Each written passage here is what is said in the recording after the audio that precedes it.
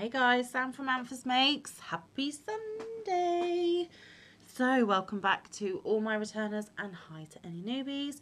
If you are new here, on a Saturday and a Sunday, I read you stories from this book here, which is Grimm's Complete Fairy Tales, and I have all the videos on this in a playlist on my channel. And I also read The Wizard of Oz, which has its own playlist as well. Plus there is lots of yarn and crochet content as well in their playlist. So go and have a look around and see if there is something for you. So I hope everyone is enjoying their Sunday. Remember, this book was written a very, very, very, very long time ago, and any hidden meanings, themes, morals, anything like that is that of the authors, which was the Grimm brothers, and it is not something that I am condoning. I am literally just reading you the words off the page. So we start today on, bear with, story 104, which is called Wise Folks. So I'm going to be looking down at the book and reading, so sit back, relax, have a nice cup of something to drink and your project to work on, and just listen to the stories. So again, 104 Wise Folks. One day a peasant took his good hazel stick out of the corner and said to his wife, "Trina, I am going across country and shall not return for 3 days. If during that time the cattle dealer should happen to call and want to buy our 3 cows, you may strike a bargain at once, but not unless you can get 200 thalers for them. Nothing less, do you hear?" "For heaven's sake, just go in peace," answered the woman. "I will manage that." "You indeed," said the man. "You once fell on your head when you were a little child, and that affects you even now. But let me tell you this, if you do anything foolish, I will make your back black and blue, and not with paint, I assure you, but with the stick which I have in my hand, and the colouring shall last a whole year, you may rely on that." And having said that, the man went on his way. Next morning the cattle dealer came, and the woman had no need to say many words to him.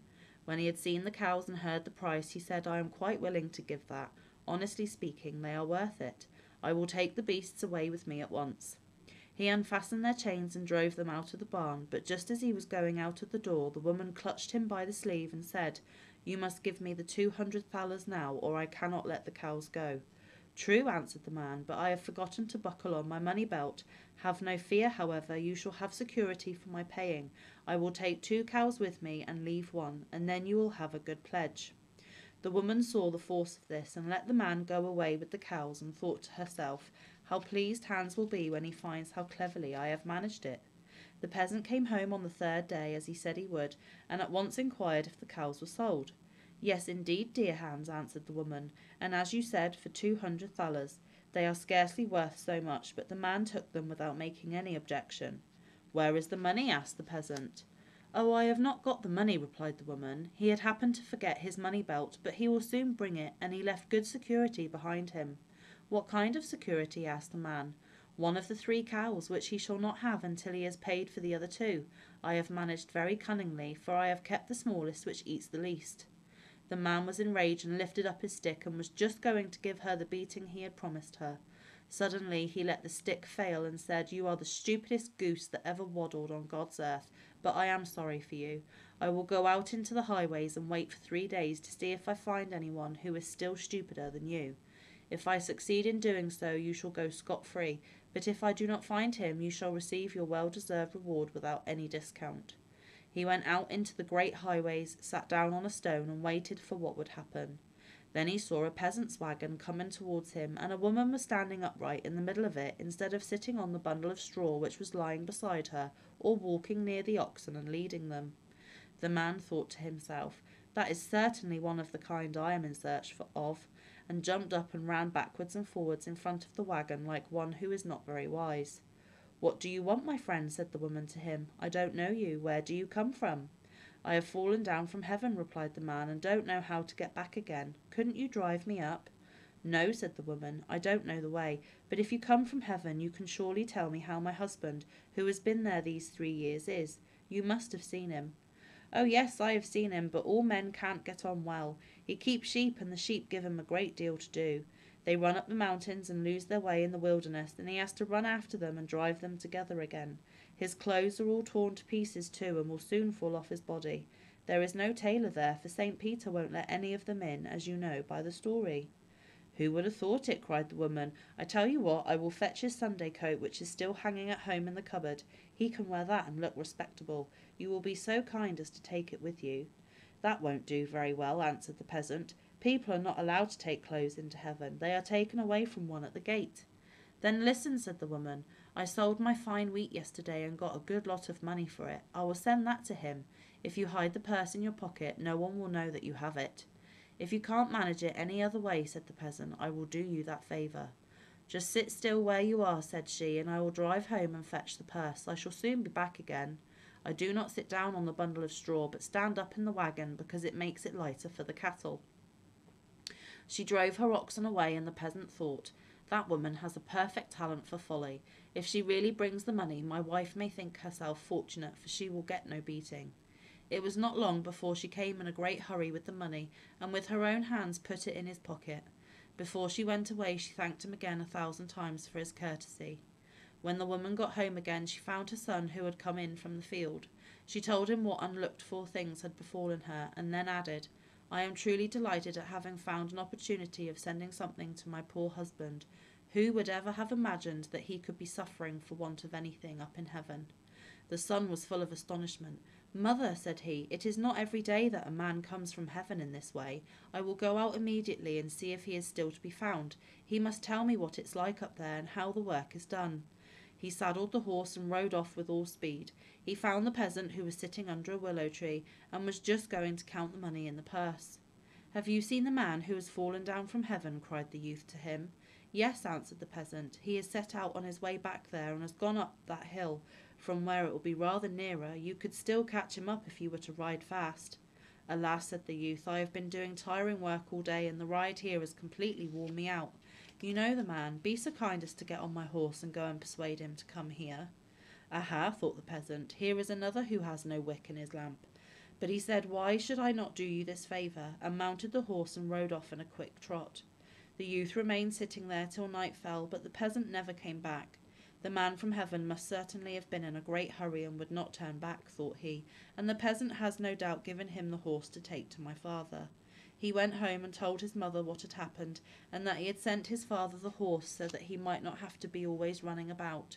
"You have done well," answered she. "Your legs are younger than his, and you can go on foot." When the peasant got home, he put the horse in the stable beside the cow which he had as a pledge, and then went to his wife and said, "Trina, as your luck would have it, I have found two who are still sillier fools than you. This time you escape without a beating. I will store it up for another occasion." Then he lighted his pipe, sat down in his grandfather's chair, and said, "It was a good stroke of business to get a sleek horse and a great purse full of money into the bargain for two lean cows. If stupidity always brought in as much as that, I would be quite willing to hold it in honour." So thought the peasant, but you no doubt prefer the simple folks. Okay, story 105, which is stories about Snake, the first story. There was once a little child whose mother gave her every afternoon a small bowl of milk and bread, and the child seated herself in the yard with it. When she began to eat, however, a snake came creeping out of a crevice in the wall, dipped its little head in the dish, and ate with her. The child had pleasure in this, and when she was sitting there with her little dish, and the snake did not come at once, she cried, "Snake, snake, come swiftly. Here, come, you tiny thing. You shall have your crumbs of bread. You shall refresh yourself with milk." Then the snake came in haste and enjoyed its food. Moreover, it showed gratitude, for it brought the child all kinds of pretty things from its hidden treasures, bright stones, pearls, and golden playthings. The snake, however, only drank the milk and left the breadcrumbs alone. Then one day the child took its little spoon and struck the snake gently on its head with it, and said, "Eat the breadcrumbs as well, little thing." The mother, who was standing in the kitchen, heard the child talking to someone, and when she saw that she was striking a snake with her spoon, ran out with a log of wood and killed the good little creature. From that time forth a change came over the child. As long as the snake had eaten with her, she had grown tall and strong, but now she lost her pretty rosy cheeks and wasted away. It was not long before the funeral bird began to cry in the night, and the red breast to collect little branches and leaves for a funeral garland, and soon afterwards the child lay on her bier. Second story. An orphan child was sitting on the town wall spinning when she saw a snake coming out of a hole low down in the wall. Swiftly she spread out beside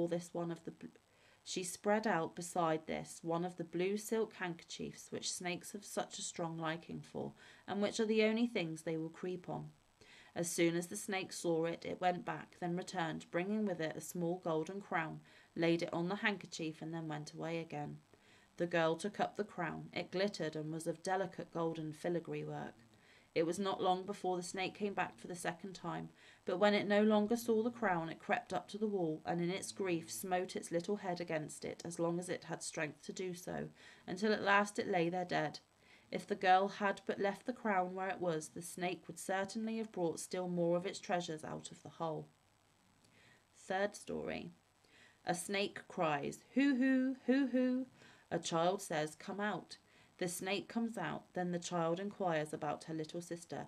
"Have you not seen little red stockings?" The snake says, "No." "Neither have I." "Then I am like you. Hoo hoo, hoo hoo, hoo hoo." Very bizarre stories, guys. Like I said, I'm just reading the stories from the book. Okay, so last story for today is story 106, and that is The Poor Miller's Boy and the Cat. In a certain mill lived an old miller who had neither wife nor child, and 3 apprentices served under him. As they had been with him several years, he one day said to them, "I am old and want to sit in the chimney corner. Go out, and whoever brings me the best horse home, to him I will give the mill, and in return for it he shall take care of me till my death." The third of the boys was, however, the drudge, who was looked on as foolish by the others. They could not imagine what he would do with a mill, and in any case he would not have it. All 3 went out together, and when they came to the village, the 2 said to stupid Hans, "You may just as well stay here as long as you live. You will never get a horse." Hans, however, went with them, and when it was night they came to a cave in which they lay down to sleep. The 2 sharp ones waited until Hans had fallen asleep, then they got up and went away, leaving him where he was. And they thought that they had done a very clever thing, but it was certain to turn out ill for them. When the sun arose and Hans woke up, he was lying in a deep cavern. He looked around on every side and exclaimed, "Oh heavens, where am I?" Then he got up and clambered out of the cave, went into the forest, and thought, "Here I am, quite alone and deserted. How shall I obtain a horse now?" While he was thus walking, full of thought, he met a small tabby cat, which said quite kindly, "Hans, where are you going?" "Alas, you cannot help me." "I well know your desire," said the cat. "You wish to have a beautiful horse. Come with me and be my faithful servant for 7 years long, and then I will give you one more beautiful than any you have seen in your whole life." Apologies for Mike snoring in the background if you can hear him. He's not very well. "Well, this is a wonderful cat," thought Hans, "but I am determined to see if she is telling the truth." So she took him with her into her enchanted castle, where there was nothing but cats who were her servants. They leapt nimbly upstairs and downstairs, and were merry and happy. In the evening, where they sat down to dinner, 3 of them had to make music. One played the bassoon, the other the fiddle, and the third put the trumpet to his lips and blew out his cheeks as much as he possibly could.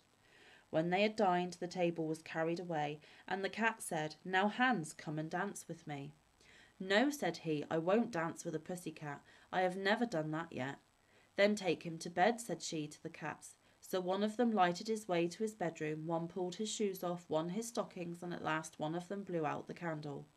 Next morning they returned and helped him out of bed. One put his stockings on for him, one tied his garters, one brought his shoes, one washed him, and one dried his face with her tail. "That feels very soft," said Hans. He, however, had to serve the cat and chop some wood every day, and to do that he had an axe of silver, and the wedge and saw were of silver, and the mallet of copper. So he chopped the wood small, stayed there in the house, and had good meat and drink, but never saw anyone but the tabby cat and her servants. One day she said to him, "Go and mow my meadow and dry the grass," and gave him a scythe of silver and a whetstone of gold, but bade him deliver them up again carefully. So Hans went there and did what he was bidden, and when he had finished the work, he carried the scythe, whetstone, and hay to the house, and asked if it was not yet time for her to give him his reward. No, said the cat, you must first do something more for me of the same kind. There is timber of silver, carpenter's axe, square, and everything that is needful, all of silver. With these build me a small house. Then Hans built the small house, and said that he had now done everything, and still he had no horse.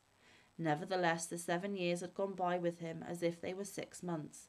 The cat asked him if he would like to see her horses. Yes, said Hans. Then she opened the door of the small house, and when she had opened it, there stood 12 horses, such horses, so bright and shining that his heart rejoiced at the sight of them. And now she gave him food and drink, and said, Go home, I will not give you your horse away with you, but in 3 days' time I will follow you and bring it. So Hans set out, and she showed him the way to the mill. She had, however, never once given him a new coat, and he had been obliged to keep on his dirty old smock frock, which he had brought with him, and which during the 7 years had everywhere become too small for him. When he reached home, the 2 other apprentices were there again as well, and each of them certainly had brought a horse with him, but one of them was a blind one, and the other lame. They asked Hans where his horse was. It will follow me in 3 days' time. Then they laughed and said, Indeed, stupid Hans, where will you get a horse? It will be a fine one. Hans went into the parlour, but the miller said he should not sit down to table, for he was so ragged and torn that they would all be ashamed of him if anyone came in. So they gave him a mouthful of food outside, and at night when they went to rest, the 2 others would not let him have a bed, and at last he was forced to creep into the goose house and lie down on a little hard straw. In the morning, when he awoke, the 3 days had passed, and a coach came with 6 horses, and they shone so bright that it was delightful to see them. And a servant brought a 7th as well, which was for the poor miller's boy. And a magnificent princess alighted from the coach and went into the mill, and this princess was the little tabby cat whom poor Hans had served for 7 years. She asked the miller where the miller's boy and drudge was. Then the miller said, We cannot have him here in the mill, for he is so ragged he is lying in the goose house. Then the king's daughter said that they were to bring him immediately. So they brought him out, and he had to hold his little smock frock together to cover himself. The servants unpacked splendid garments and washed him and dressed him, and when that was done, no king could have looked more handsome. Then the maiden desired to see the horses which the other apprentices had brought home with them, and one of them was blind and the other lame. So she ordered the servant to bring the 7th horse, and when the miller saw it, he said that such a horse as that had never yet entered his yard. And that is for the miller's 3rd boy, said she. Then he must have the mill, said the miller. But the king's daughter said that the horse was there, and that he was to keep his mill as well, and took her faithful Hans and set him in the coach and drove away with him. They first drove to the little house which he had built with the silver tools, and behold, it was a great castle, and everything inside it was of silver and gold. And then she married him, and he was rich, so rich that he had enough for all the rest of his life. After this, let no one ever say that anyone who is silly can never become a person of importance. So guys, we are going to leave it there for today. There will be more stories next Saturday and Sunday, all being well. We have Magazine Monday coming up tomorrow. We have my Hobie Bingo winnings on Tuesday. On Wednesday, we have some happy mail I received all the way from Australia. Thursday will be Tile of the Week Thursday. And Friday, we will round it up again with some more crochet catch-up. So I hope the rest of your Sunday goes very, very well, and that you have had some lovely crafting time this weekend. I hope you are all doing well yourselves, and I hope that you are all safe. I will see you tomorrow for Magazine Monday. Until then, enjoy what's left of your Sunday, and I will see you very, very soon. Stay safe, be kind, look after one another, get some good quality time in with your loved ones, and get some good quality crafting time in. I will see you in the next one or around the YouTube streets. Bye guys, love you.